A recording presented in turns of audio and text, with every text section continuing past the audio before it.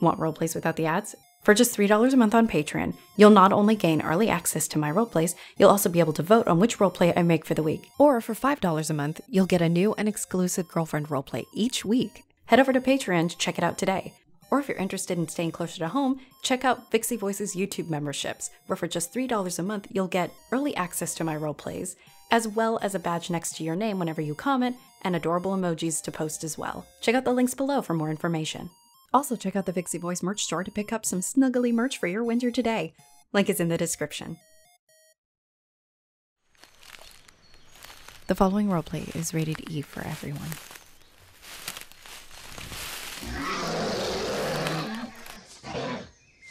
Head down. There we go. All right, ready to go. I know, we have to head into the next town and get the delivery for the day. You know that we can stop for treats if we're able to make it back in time. Oh, good morning, Your Highness. I hope you're having a wonderful morning. I'm off for the daily deliveries. Is there anything I can help you with? Whoa there. Sorry about that, Your Highness. Looks like Brenton here can smell something tasty in your pocket. Oh, well, look at that. Look what our Highness has brought for you. You're more than welcome to feed him. It's not going to be a big enough meal to hinder his flight. There you go. Such a good boy. Yeah, he's the one the guards found in the mountain. Poor thing's wing was damaged almost beyond repair. Luckily, they were able to get me and the other trainers there in time to help patch it up and get some food and water. Thanks to your generosity, this creature has been able to have a wonderful life here. We tried to release him back into his thunder, but the boy kept flying back here. So the other trainers left him to me to take care of. Now he helps us deliver the mail to the neighboring towns. Brenton might be a runt, but he's quick and definitely has an attitude to match. Yeah, I'm talking about you, scraping me against the branches of the trees after the neighboring towns didn't have any snacks for you. Anyways, I'm sorry to distract you from what you were saying. Is there anything I'm sorry. I mean, is there anything we can help you with? Oh, a letter to the neighboring town. Of course. I'll make sure it gets there safe, and don't worry, I won't tell anyone.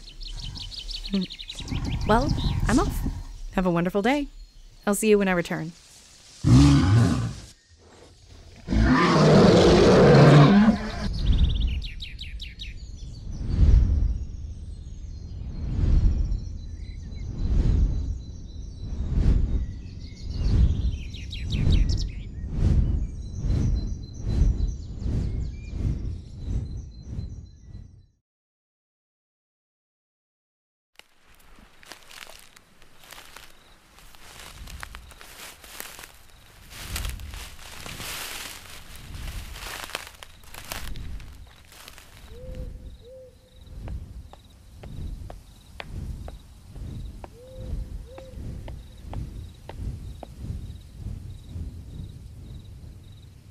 Whew. All right. Good boy. Let's get this harness off of you. There we go. I'll open the back door so you can stretch your wings for a bit. And I'll go in and deliver the mail for today, okay? Be safe and don't wander too far off. He's already gone. Yeah, he tells me he knows, but he's always late this one. Oof! Hey, halt! Oh. Your Highness. Oh my God, you startled me. What are you doing here so late? Your family's still in negotiations with one of the kingdoms? So you snuck out again, did you? I know you've been here a couple of times. The dragons tell me things. What's that look for? You think these gossips aren't telling me all that they hear? Okay, I'm kidding, Your Highness, I'm kidding. I just noticed that the dragons aren't really eating all of their meals, so I assumed someone was sneaking in here to sneak them snacks, as it were. When Brenton walked right up to you, you were on your way to do just that, weren't you? I was just a little late on my way out this morning, so you ran into me and made up this story about this letter. Yeah, I know it was a fake letter because it didn't have any information on it. Your family has a very distinct way of communicating with the neighboring kingdoms, and it makes my routes easy to track. I didn't open it. I figured it was important. Here you go. You're more than welcome to visit the caves whenever you'd like, Your Highness. Just do me a favor and leave the feedings to me.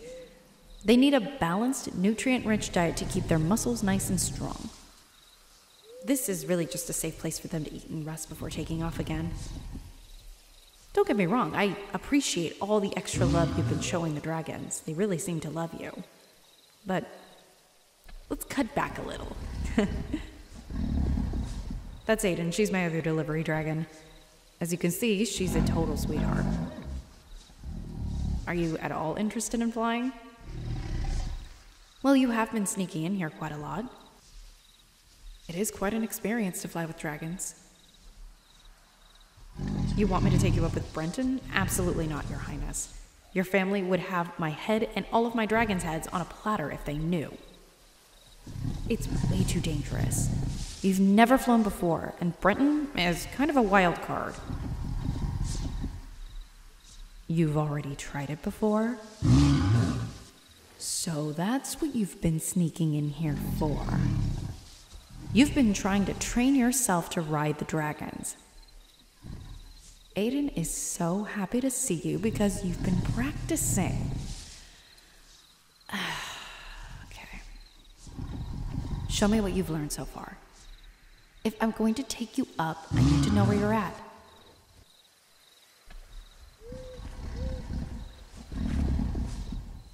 Okay, not bad. Let me just adjust your legs so it fits a little bit more comfortably in the stirrups of the harness. Trust me, it's the most grip you're going to get when you're in the air. Lean back a little. This strap will keep you tethered to the saddle.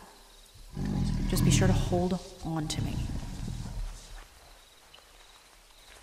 If anybody finds out about this, they'll feed me to the dragons. Hang on tight. Come on, Aiden. Let's go.